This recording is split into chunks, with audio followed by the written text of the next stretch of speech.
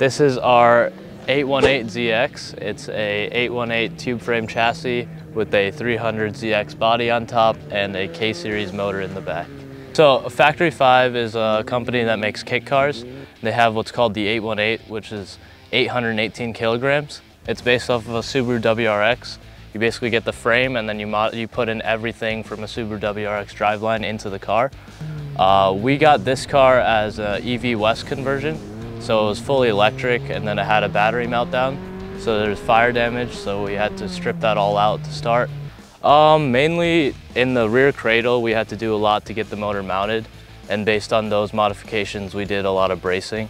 But the chassis is relatively stock from what the 818 would be. So this was a very short build. So we did the whole car pretty much in 4 months. So our real goals were honestly try to get it together as quick as we could. The biggest challenges were probably like the adapter plate and the clutch setup.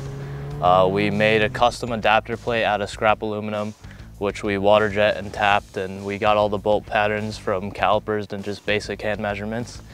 And then putting the input shaft in and everything. That was definitely challenging. And then we were also sprung with the challenge of grafting a body onto it, which we found that we needed to do about a month and a half ago. So we measured our wheelbase, found the body that was the closest fit for pretty cheap. And then we managed to make mounts for the body, and that whole body can be taken off with 6 bolts. Honestly, the car was running pretty well from what I expected. We didn't have any drivetrain failures. It was really just our throttle cable ended up snapping. So definitely in the future, we're gonna bring an extra, but we had a lot of issues with extending the length of our throttle cable and making that work with our throttle body again on the fly. But we managed to do it, got a pretty good pass, and I'm pretty proud of what we've done this year. Pretty much anybody that joins the club, I asked them, hey, do you want to pick up a wrench today? Do you want to design something? What's your major? You could either, if you're CS, you can come in, you could work on a CS project for rec racing, or you could do whatever you want. I just think that, especially at like a hard engineering school, it's really nice for kids to get hands-on experience. And even if that's just like, oh, here's how you use a torque wrench or something, like just knowing what they're designing for is definitely very helpful for them. We have decades of rec racers that have just like come to the competition, they fall in love with it, they build their own cars, they have so much knowledge. So we keep adding to our knowledge base, and asking them questions whenever we're stumped is very helpful. So I like we've definitely built a community with rec racing.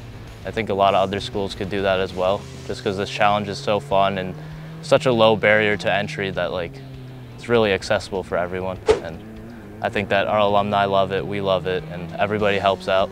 I guess I'll add, like, if you haven't come to the competition, you should definitely do it. Like, even if there's plenty of parking lot builds and everything, just bring a car, have some fun for a weekend. Everybody here is so helpful. We broke our throttle cable, 3 people came up to us, we had never talked to them. They're like, hey, like, I got cable for you if you guys need it.